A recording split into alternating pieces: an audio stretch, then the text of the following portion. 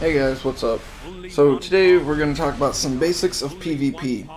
I know this might be kind of early because the actual game's not out yet, it doesn't come out till 9/9, but I think there's some things that we can go over generally, and of course once the game comes out, most of the videos that I have made or will make up into the game, we'll fine tune them and go over, add more details and whatnot.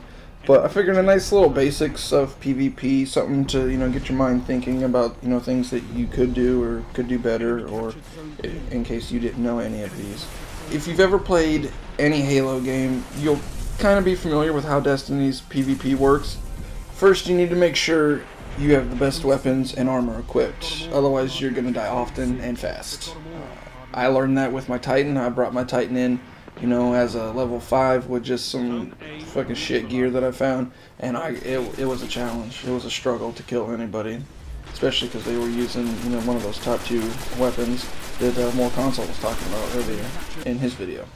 But don't feel like you need to have the best gear to enter PvP, because 1, you don't, and 2, you'll miss out on getting quality PvP gear in the process. So just because you think that you don't have the best gear doesn't mean you shouldn't try.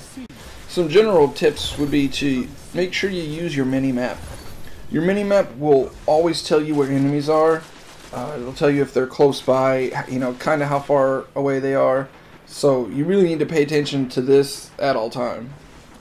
If it shows a red block, then they are really close. Once you learn the maps, you'll be able to predict where exactly they might be. If they're like, on a second floor above you or coming down the stairs, on a ledge, those are things that you'll pick up on through, as the game, as time goes by or whatever. If it's a thin red line, on the outer edge, it's just telling you that they're kind of far away, but they're within a reasonable range or your radar range. So, to be cautious, because they're, someone might be cresting a hill or something like that. Learn the maps. This is critical for every player, whether you're casual, pro, whatever. Learning the maps and the main traffic lanes and flank routes are a must for any serious player and really any player at all. This allows you to kind of predict where people might be coming from, where to expect people to be at. Make sure if you're looking somewhere, then there's a flank route to your right. So that way you can check your flank routes while looking down one of the hot routes or one of the main lanes. The first thing that I always do and I recommend to do is to run around the outside of the map until you get comfortable with them. This allows you to get used to the map and to find the hot routes and the things that we were just talking about, flank routes, all that stuff. Hopefully without dying as much. What I found, especially when I played Call of Duty and back in my Halo days, is that I would just stick to the outside of the map because everyone usually wants to rush to the center and just have some sort of melee deathmatch. What running the outside of the maps does for me, and would probably do for you, is it limits how much ground you have to cover and protect yourself, because one side of you is always going to be protected by the edge of the map, so that's not an area that you'd have to worry about. You mostly would have to focus between your front and, depending on which way you go, your left or your right side. And this allows, because most players are going to want to try and get to the center of the map, so this allows you to basically get behind them and shoot the shit out of them. I found it, incredibly helpful in Halo, trying to learn the maps, and I did it in, in Call of Duty from COD 4 all the way up to Ghost. That's what I would do, and it's, it's very successful.